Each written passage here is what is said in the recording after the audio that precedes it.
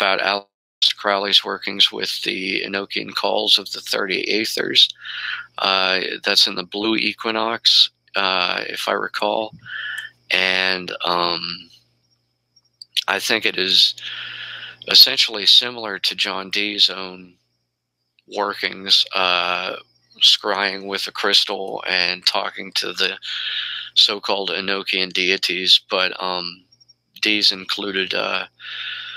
correspondence with Choron's own and more chthonic and chaotic dark side, or even dark magic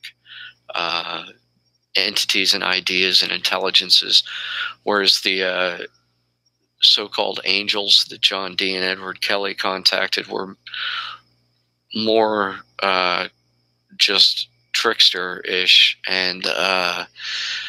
not very angelic, but certainly didn't present themselves as being chaotic magic monsters in the same way that in Crowley's work, those entities that he summoned did.